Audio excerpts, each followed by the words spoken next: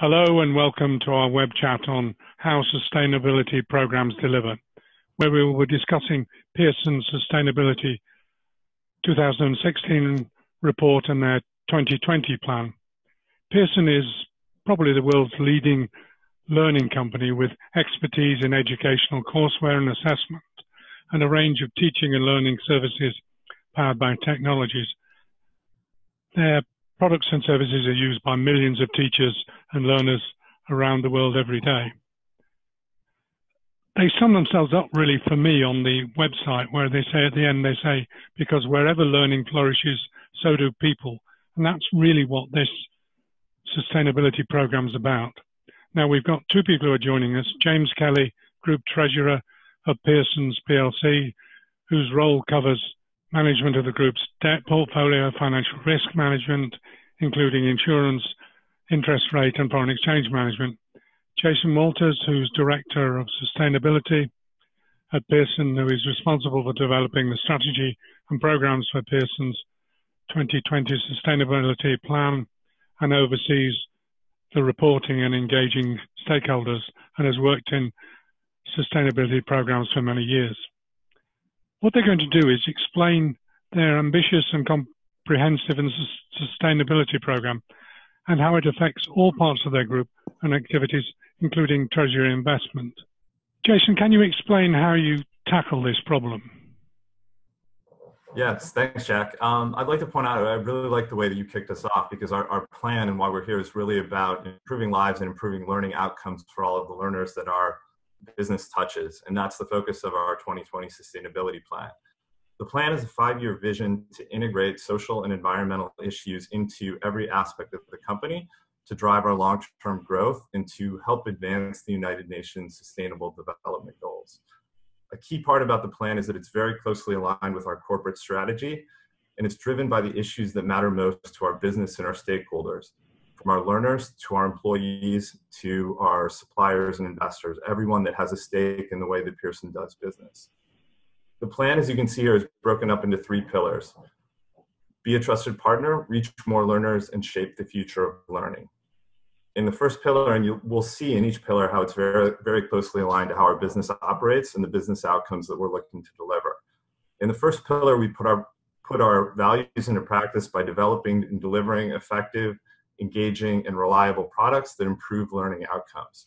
We promote diversity and inclusion because we feel that it's a key to attracting talent and to promoting the innovation and diversity that our culture needs for part of our digital transformation. We're tackling climate change because it reduces our energy use and our operating costs.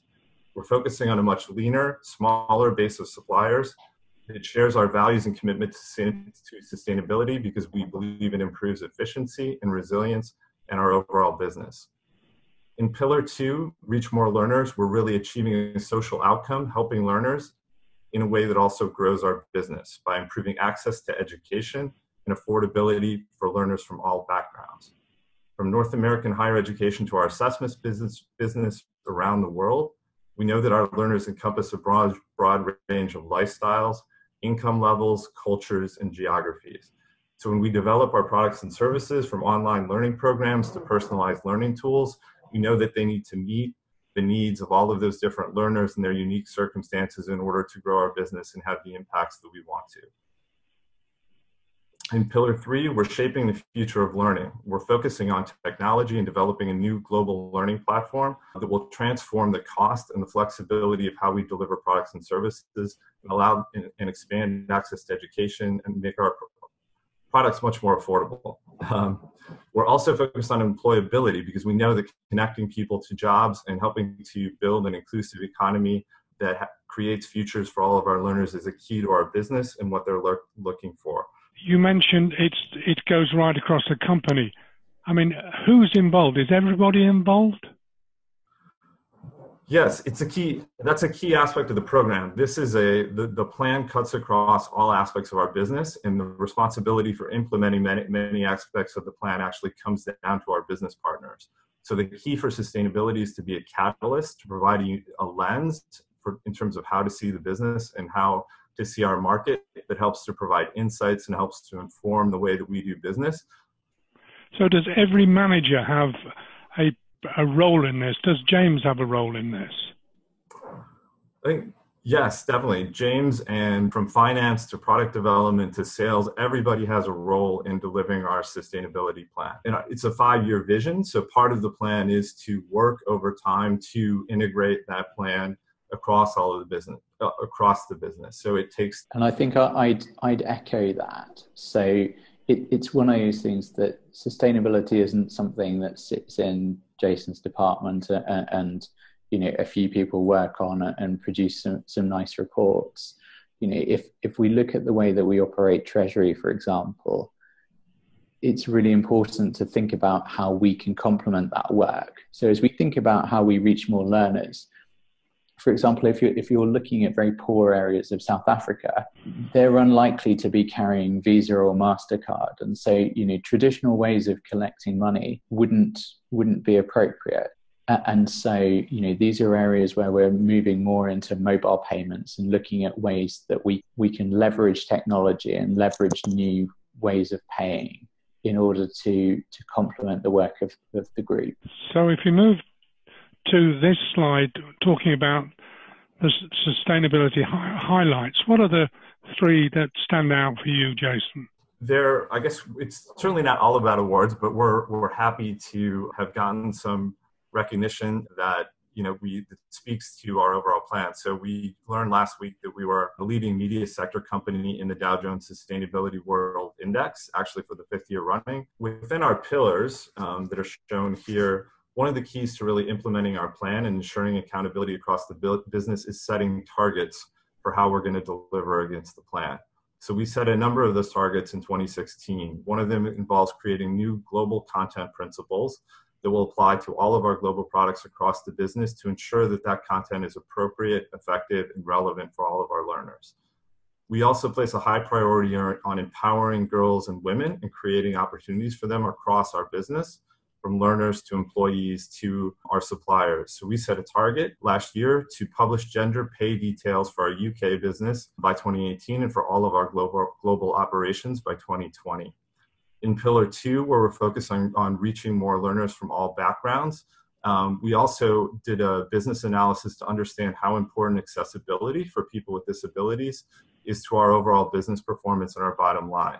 Based on that, we set a target to ensure that 100% of our digital product portfolio is fully accessible to people with disabilities by 2020.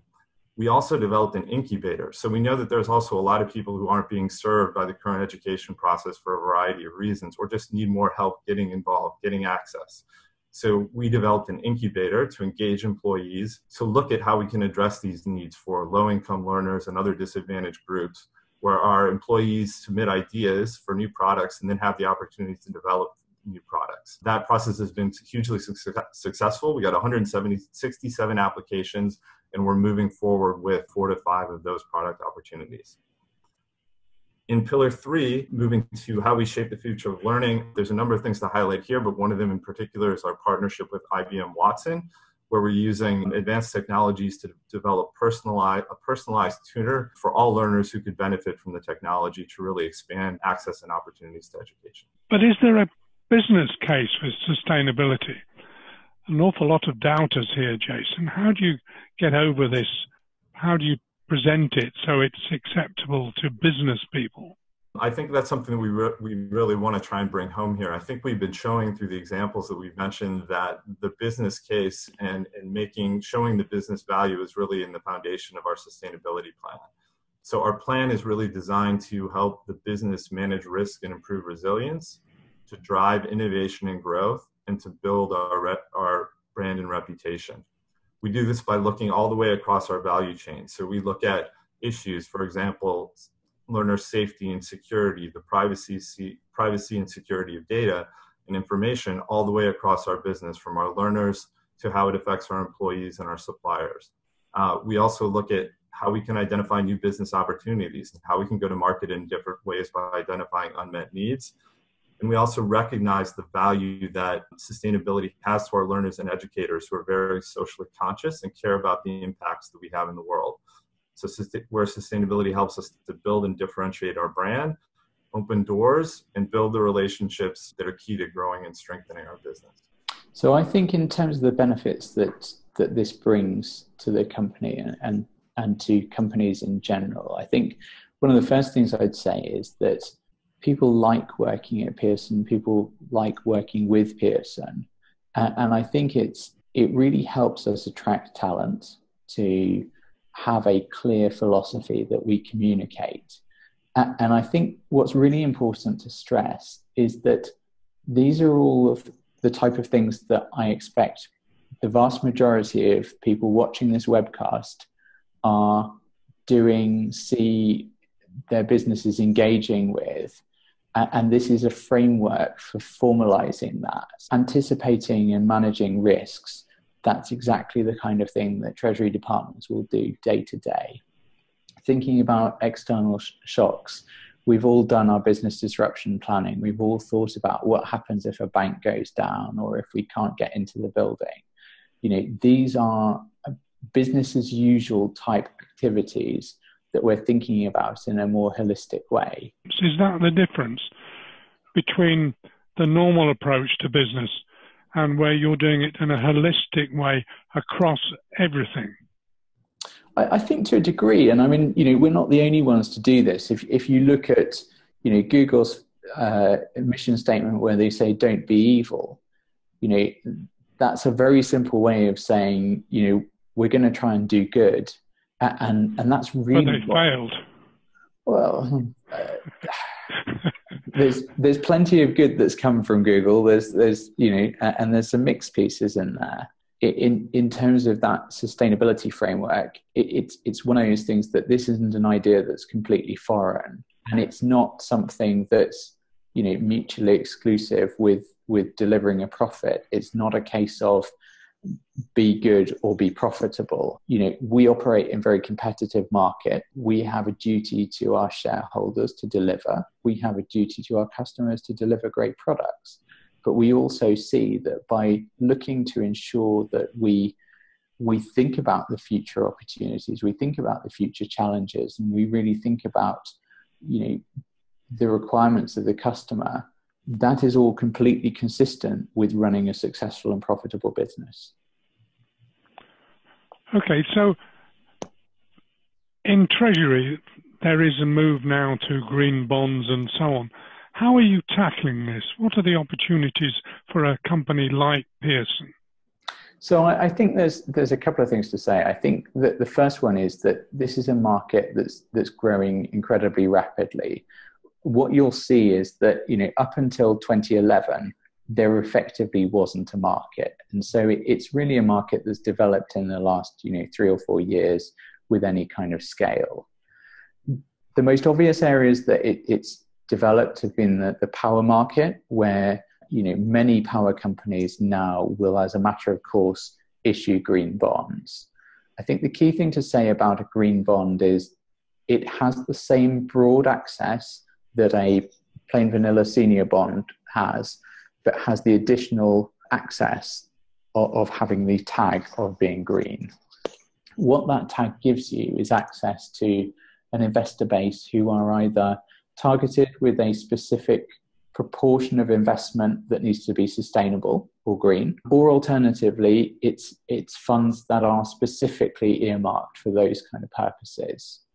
I think in terms of public relations messages and in terms of investment houses, we're finding that it's something that people really respond to.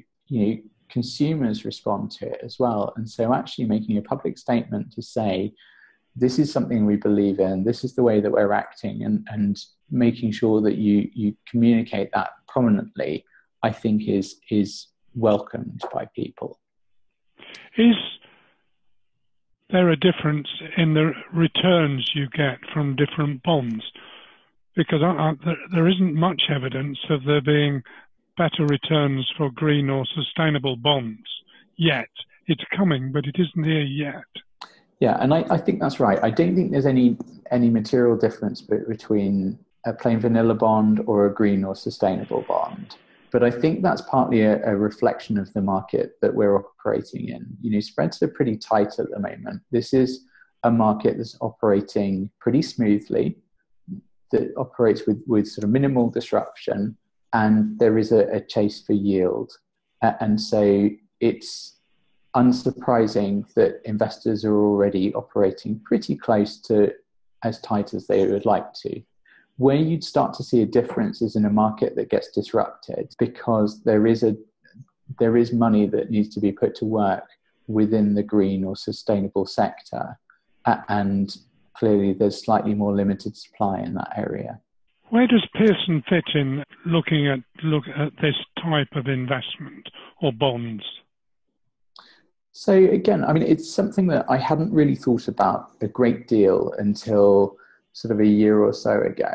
And I think that, you know, with the great work that Jason and the team have done, we're in a fantastic situation where we already have most of the materials. It links so incredibly closely with the message that we talk to the markets and talk to the street about anyway, that actually it's a natural fit for us to look, you know, the next time we raise finance, to make sure that it is a sustainable bond. Because, you know, education is one of the core tenets of sustainability, and it's a message that we really find resonates. You're clearly starting to get returns on your sustainability program from your reputation, behavior of your employees, the focused products and services for different markets. But how is it going to deliver in the long term? I think it comes back to the business case, Jack. It's really incumbent upon us, and our plan is really built around demonstrating the value to the business in the ways that we've seen. So by managing and reducing our risk, by driving innovation, and by enhancing our brand and reputation. And we've shown there are ways to get quick wins out of that, and we need to try and balance the wins and the opportunities we have in the near term with the opportunities we have in the long term, and realizing that many of the things that we want to do are also investments. I think it's one of those things that sustainability is really core to the business, and particularly from a treasury standpoint. Investors are looking for the long term. Yes, they're interested in short-term results, but you know, bondholders are often investing for 10 or 12 years, and they want to know that you've got an eye on the long term, particularly in the market that we're in, but it applies in a whole range of markets. Acting sustainably is completely consistent with delivering in the long term. Thanks, guys. That was really useful, really interesting, and I'm sure it'll be of interest to an awful lot of people.